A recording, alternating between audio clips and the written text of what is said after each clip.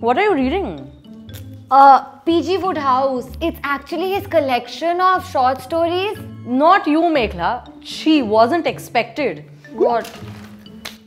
This book is a security risk, don't you know? This book, Yeah. this funny story of a man and his butler is a security risk. Yeah.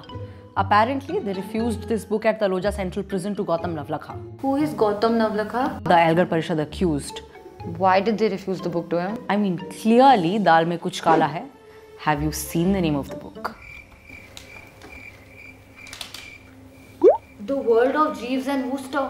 Jeeves, Jeeves, Andolan Jeeves. This is not Jeeves, it is Jeeves. Potato, potato, tomato, tomato, dhokla, fafda. Have you seen the stuff he writes? I mean, it's fodder for Andolan Jeeves. How? Sample this. In Joy in the Morning, he writes, have you ever met a cabinet minister? I know a dozen and not a single one would be overpaid at 30 shillings a week. I mean, he thinks our ministers who work hard day and night are overpaid. But he is not even talking about India. Aha, he might as well have been.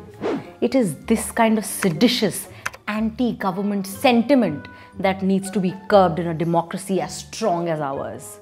What are you even talking about? And then the subject of his books. He talks about socialists and calls them comrades. In his short story, Comrade Bingo, he talks about this guy who joins a communist group to win over the girl he loves. I mean, that is just dangerous influence for the well-meaning right-wing youth of our country. And guess the name of the collection this short story is a part of?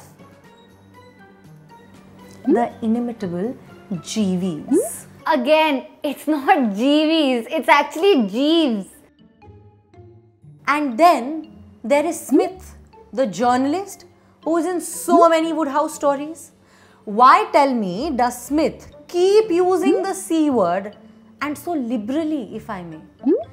I mean, a journalist with a spine who believes in press freedom. That's seditious. But it's fiction, right? It's not like it's... And then there's Wodehouse insulting our Hindu Rashtra. How can we allow that? How? What? Stop acting so unaware. Unaware about what? You read Wodehouse. You should know. No, what? P.G. Wodehouse writes in his book, Heavy Weather, and I quote, Honorable Galahad saw a peculiar expression on his nephew's face, like that of a young Hindu fakir who, having settled on his first bed of spikes, is beginning to wish that he had chosen one of the easier religions. Note that P.G. Wodehouse is saying young Hindu fakir and bed of spikes.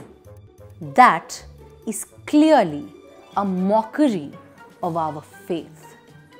Wodehouse is clearly trying to make Hinduism look like an unpleasant religion. And you know, when anything is anti-Hindu, it's anti-national. Oh my God, you're absolutely right! Young Hindu fakir? Can you believe it? This book, it is clearly a security risk.